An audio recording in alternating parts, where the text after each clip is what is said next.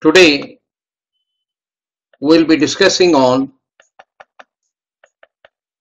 defense strategies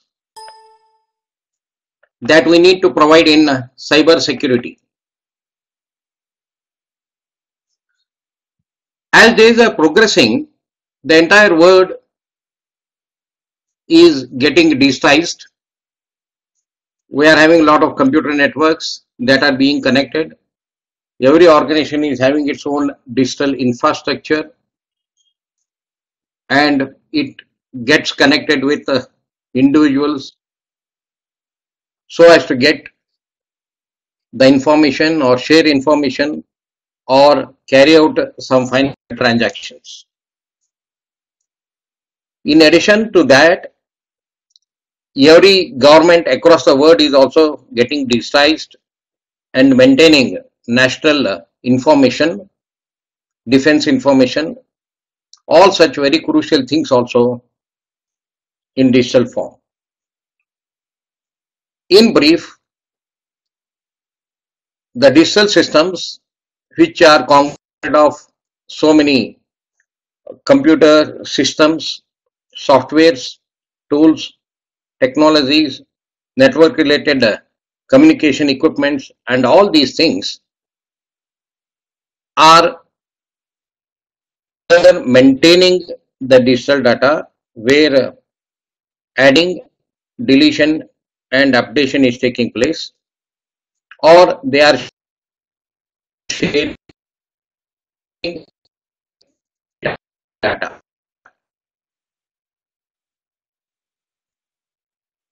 The data will be either in short form or it is getting transmitted to government because of scrupulous the elements across the world. There will be threats for this data, either as a mere or sheer thrill, or because of some financial gain, or by making use of existing free tools on the internet, or to actually spoil the people and organizations are posing threat to individuals or institutes or governments. To overcome this threat, it is always important for us to check what are the possible vulnerabilities or weaknesses that are existing at human level or software level or configurable and so on, and come out with some defensive strategies and techniques to address them. At the end of the show, our objective is to maintain the confidentiality of data, where we address data as well as privacy, and we have to ensure integrity, data integrity and STEM integrity, and we have to ensure that availability of the computer resources and facilities shall be provided at right time. So in order to do these things, it becomes very crucial for us to understand what are the different categories of cyber attacks that are taking place. We have to keep track of them, we have to monitor them, and also we have to come out with defensive strategies. The four categories of cyber attacks are to retrieve personal information where phishing and farming are being used, leakage of personal information by making use of skimming, side channel attacks, snooping and other things, and denial of services by exhausting computer resources or website defacement or slowdown of servers and other things, or by making use of malwares, which involve usage of worms, viruses, spywares, and so on, we have to come out with strategies.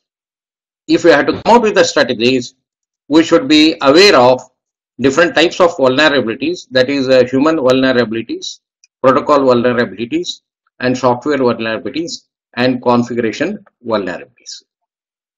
Once we understand these vulnerabilities, then it becomes very crucial for us to provide the defense strategies and techniques. Defense strategies and techniques are of four categories. One is through providing access control and ensuring data protection and prevention and detection means. And fourth one is the response, recovery, and forensics. Under defense strategies of access control, the overall objective of us is to ensure that the intrusion using access control should not happen. We want to prevent. Somebody should not intrude in organizational computer resources, or one should not penetrate into the person's mobile phones and devices, and we have to provide certain prevention against such intrusions. And for that, ensuring that proper access control becomes very crucial. Whenever we build any software, we have to ensure that certain the access control measures are being implemented in that software. And these access controls ensure that access of computational resources will be granted only to authorized people, and unauthorized people who are trying to introduce into such systems are denied access. And we have to implement as part of operating system and or the application such access controls also, especially in the age of virtualization and cloud, where the digital infrastructure is becoming more global and less local. Under that, there will be possible threats, and we have to ensure that at operating system level and or the application level, proper access controls have been provided. In order to do that, we make use of three steps. One is authentication, second one is authorization, and then access. In case of authentication, when anybody wants to use the facilities, for example, assume that you are interested in using internet banking, and anybody cannot enter into internet banking facility freely. If you have to enter into it, then as a first step, you have to ensure that you are an authorized person. This happens by providing authentication. What do you mean by authentication? The authentication actually is a provision to be fulfilled to permit or deny entry into the system. If you are an authorized person, then you should get entry. If you are unauthorized, then you should not get in. To prove that you are authorized and authentic person, there's a precondition on you. That is, you have to provide login and you have to provide a password. Then if both are right, then you get in. But if you are not providing these things in a correct manner, then you will be denied access. Once you are successfully logging in, then the next step is coming as authorization. There are varieties of users will be there. There will be super users, system administrators, then officials, then end users.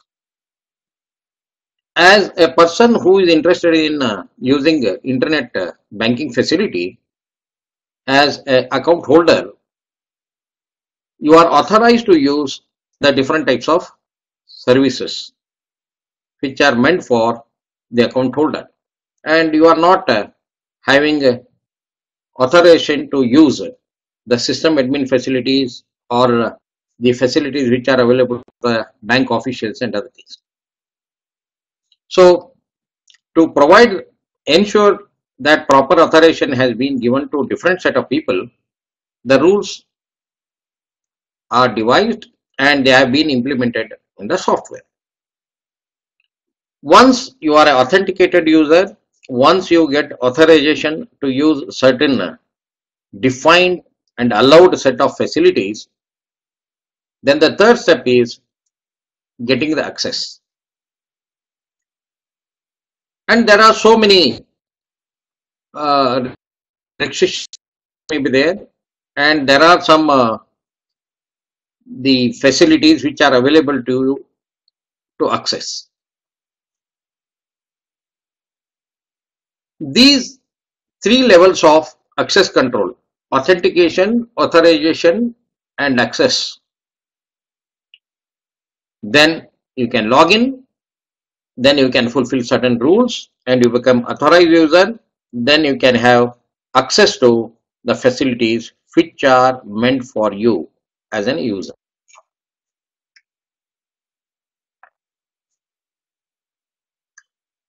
The next strategy and technique is related to data protection. Data protection involves ensuring data confidentiality and data integrity. Data confidentiality refers to protecting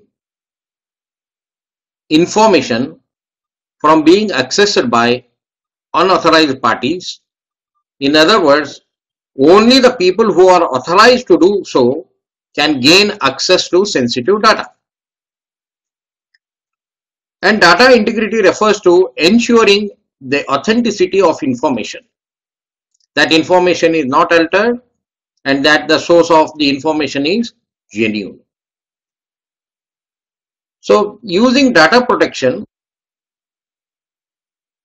we have to ensure that data confidentiality and data integrity both are put in place.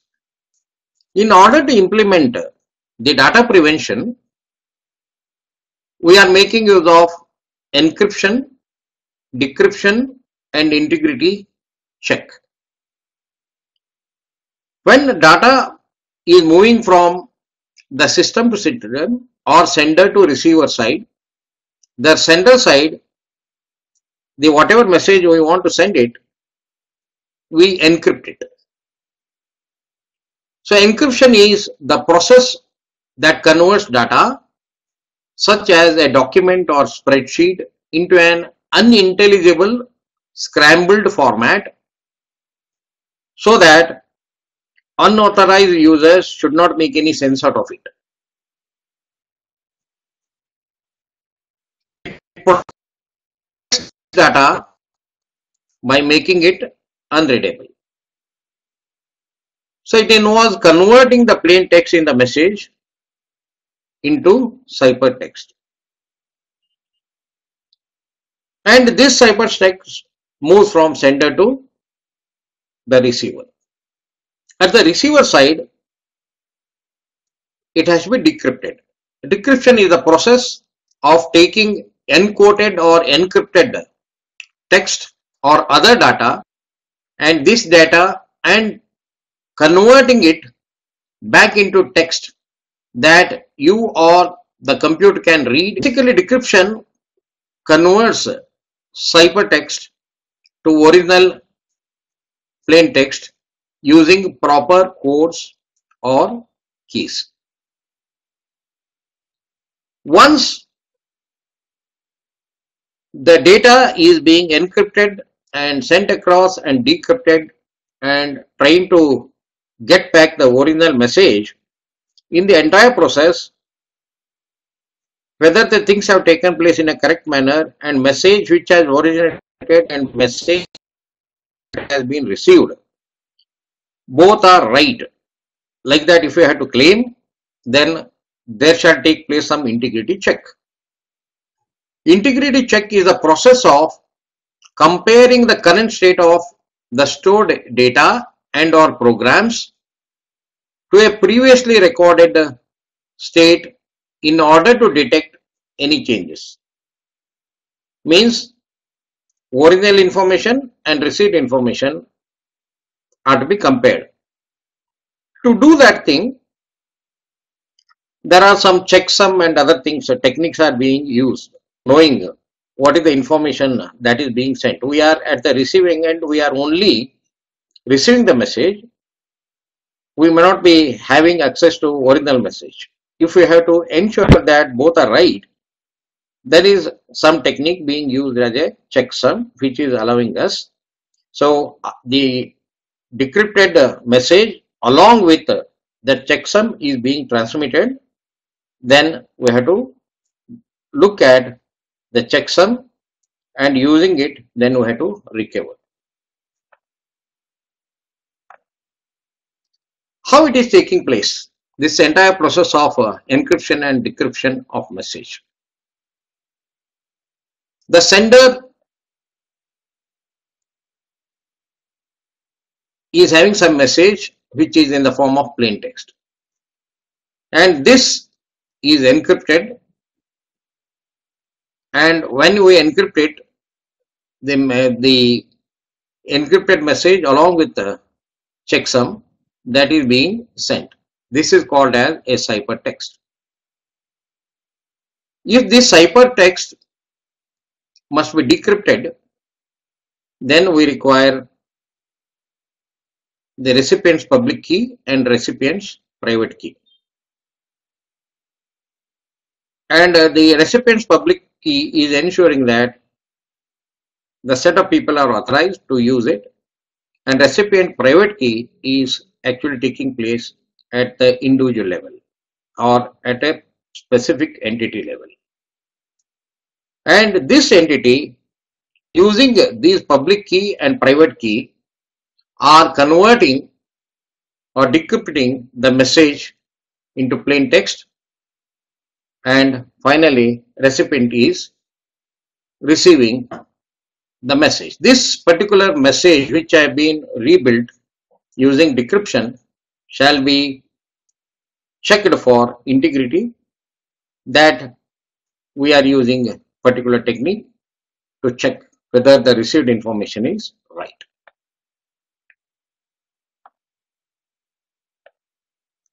In order to provide all these things, lot of different level actions are taking place. Now we shall move towards the third type of defense strategy and technique, that is prevention and detection. These strategies are involving providing access control in the form of authentication, authorization and access,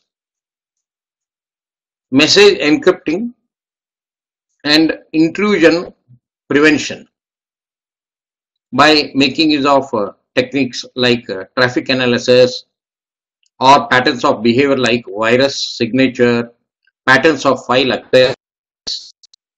All such things we have to make use.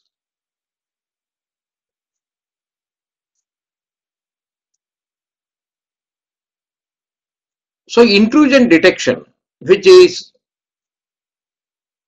very crucial in providing defense strategies, basically requires intrusion detection system or IDS, which is either a hardware or a software.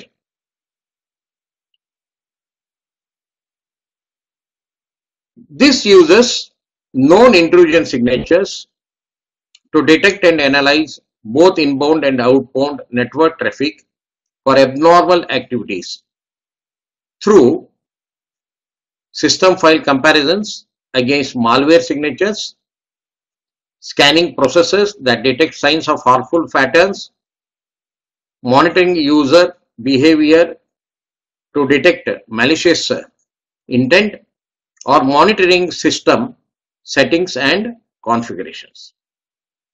So whenever the person wants to intrude, the attacker, to hack into any system, he continuously trying to attack the system, because he tries one type of attack. If it is not successful, he tries another type of things.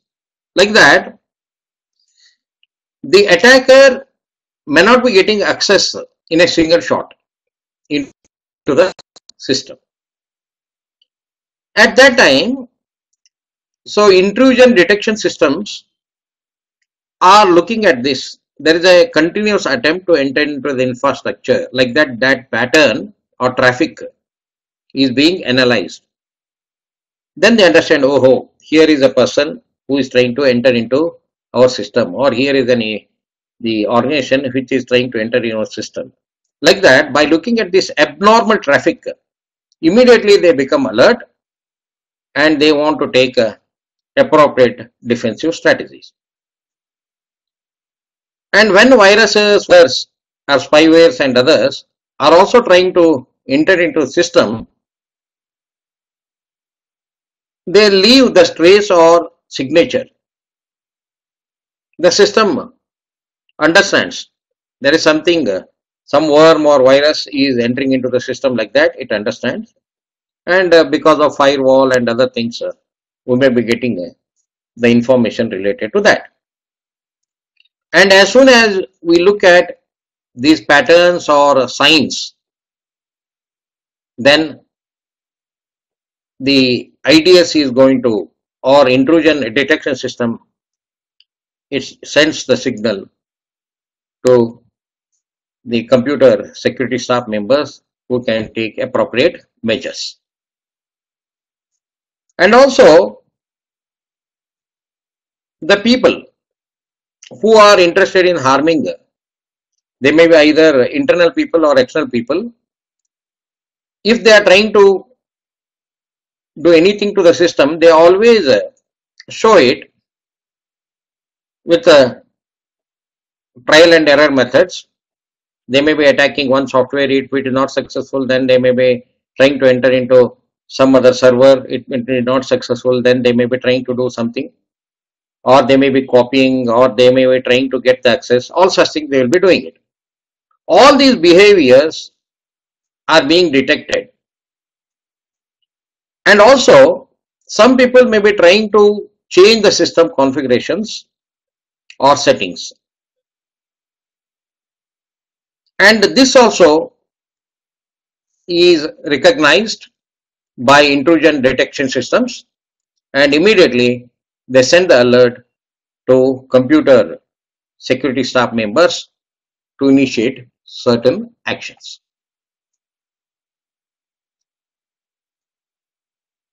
The intrusion detection system, upon detecting a security policy violation, virus or configuration errors, they automatically will be having ability to kick the offending user off the network and send an alert to security personnel.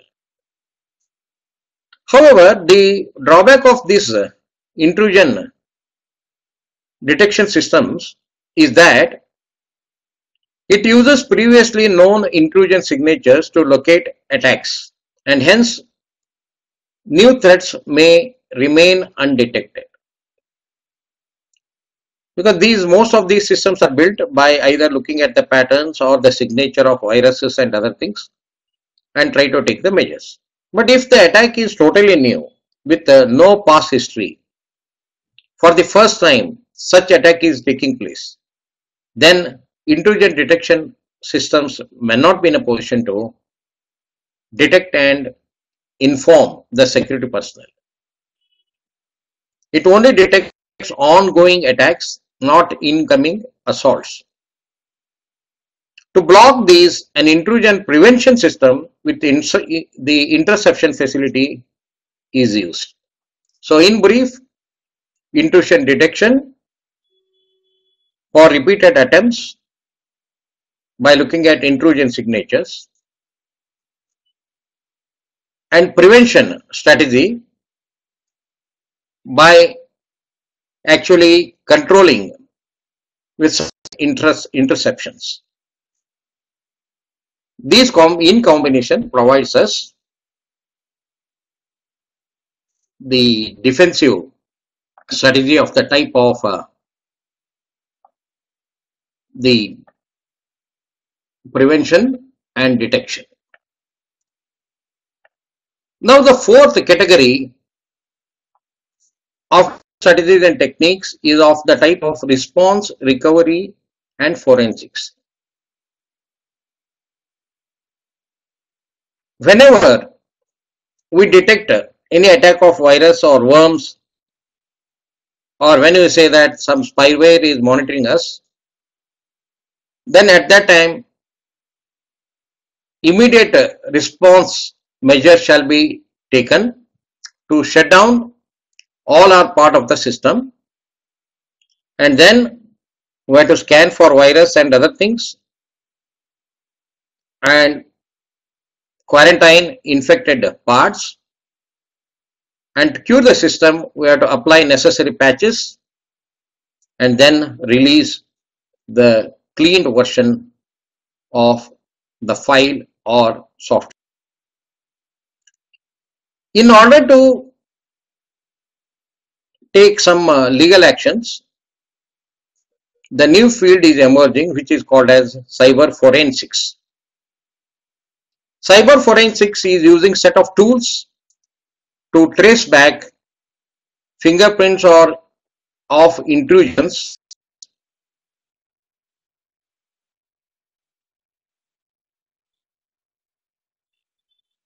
They trace back the crime and help to initiate legal actions. The future is belonging to the skills and competencies in this cyber security and cyber forensics areas. With this particular background, now we shall discuss about defense strategies and related guiding principles. It is more a human problem than a technological problem and must be addressed at different levels. Sorry for the typographical mistake there. We shall correct. Security is a much a human problem than technological problem.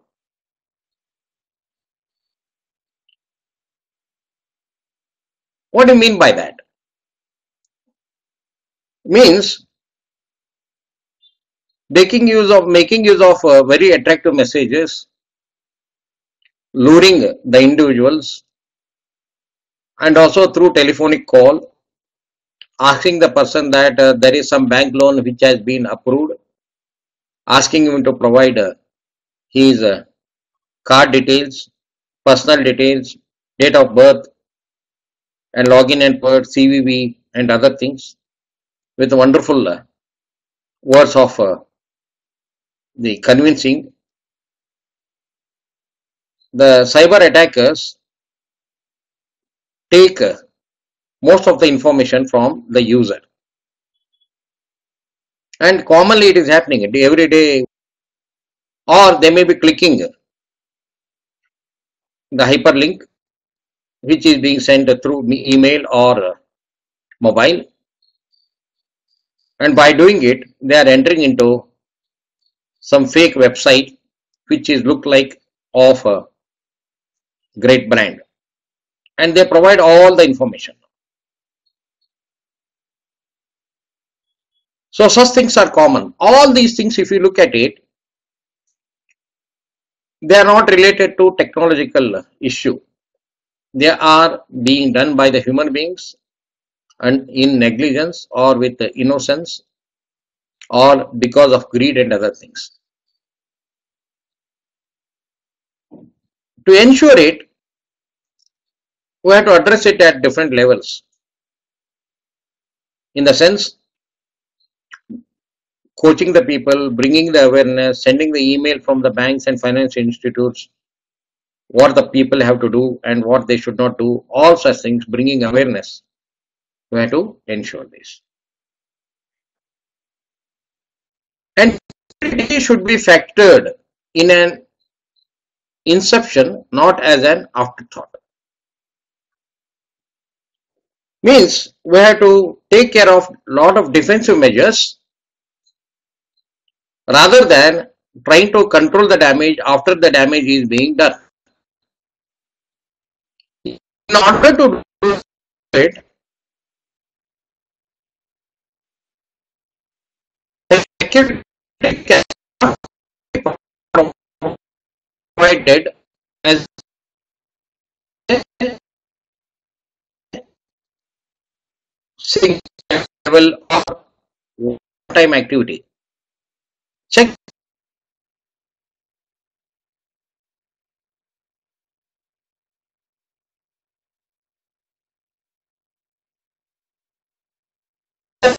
balance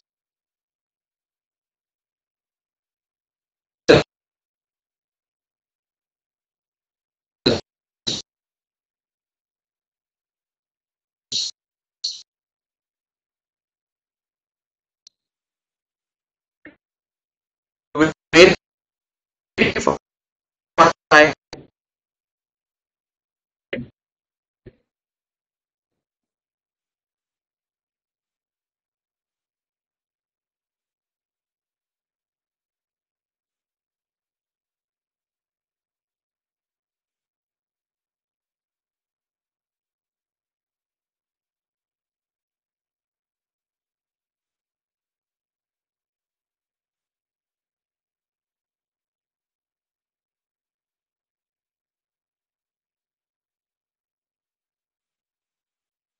then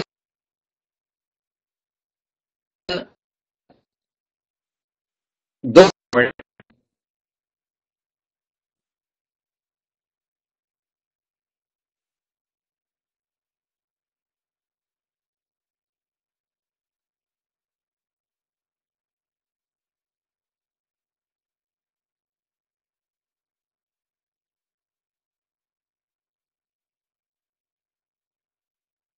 or why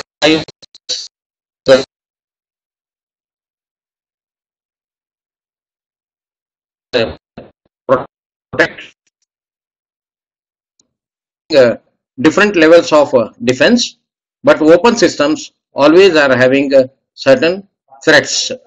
So under this, the overall thing, security by obscurity, which is claimed by many people, shall be addressed by providing the lot of verification, inspection, and other things.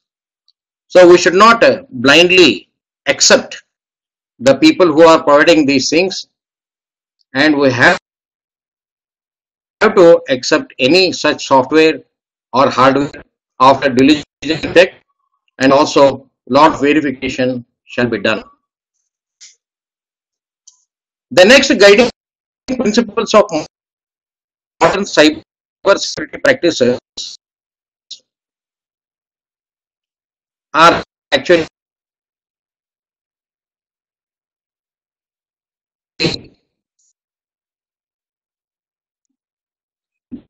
the always consider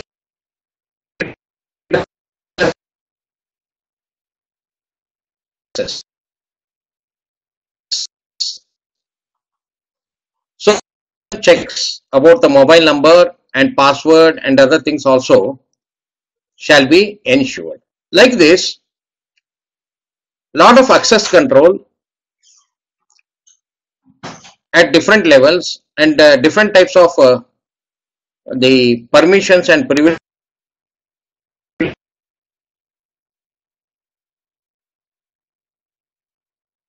privileges must be continuously checked.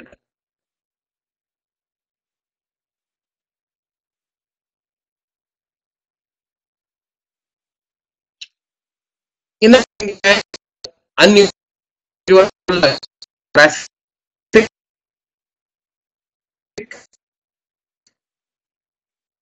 by the intended attacker who is trying to enter into the system or into the system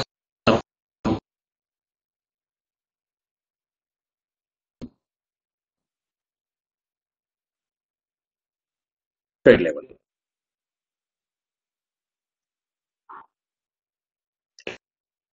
And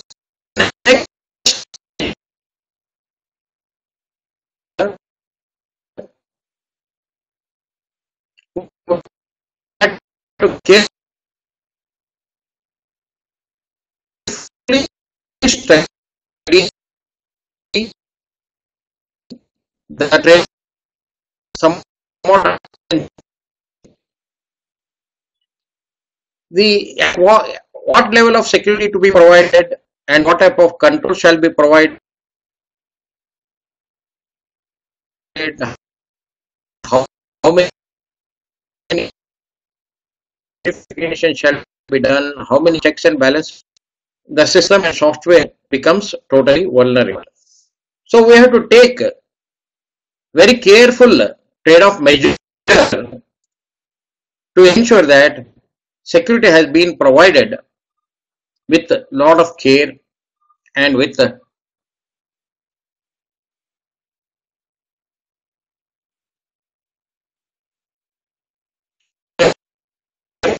full decisions.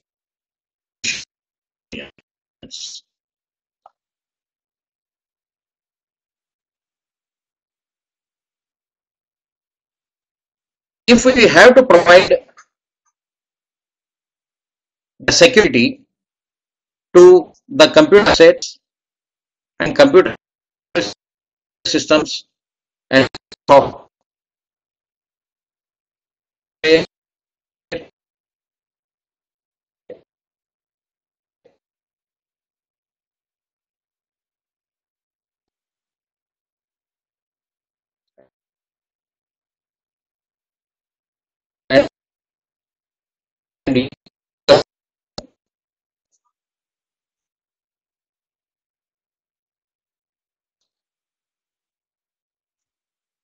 either at international level or at the government level.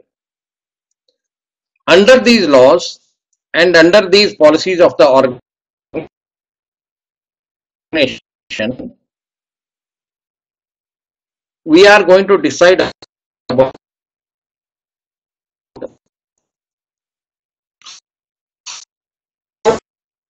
to put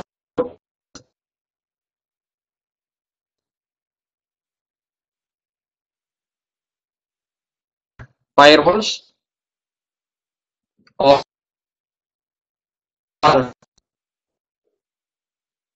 the different types of virus checking software and cleaning and quarantining type of systems in place. And once we are protecting our devices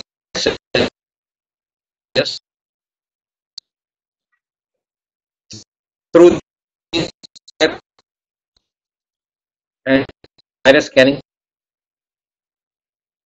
systems and other things, computational devices to anyone, instead of that, we have to ensure that the login and password, then authentication, then after that privilege to use certain systems. of the information is taking place at a well-defined strategy intervals. We have to take the backups at institution level, and we have to take up the backup and maintain in fireproof cabinet against natural disasters. You have to take the backup and maintain in the server outside the institutional boundaries because of fire and short circuit and other things. We have to protect the data. We have to maintain some backup based on the data is critical or not. Based on that, we have to make the decision and maintain the copy of it outside the country to protect the data against floods, earthquakes, or military action by the enemies. Like that, we have to take different measures through policies or principles than having multi-level strategies of defense. Then we have to protect the resources. So these are the things we have to ensure.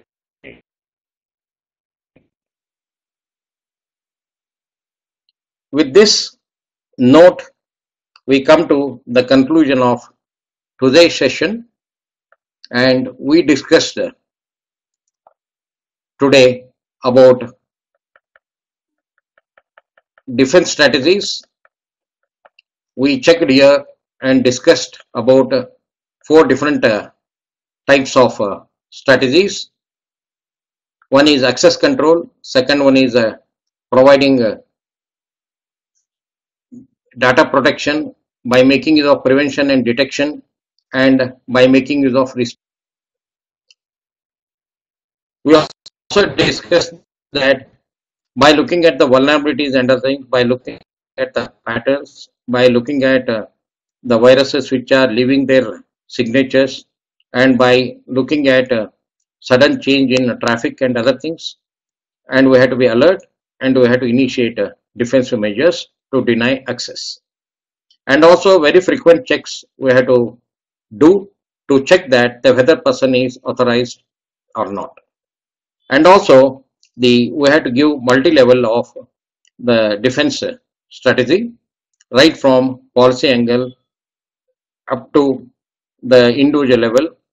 We had to ensure different types of strategies. We also have to implement scanners and then the IDS, the intrusion detective systems. By making all these things, we can ensure that proper defense has been provided either at institute level or at individual. With this, we come to the end of this particular session.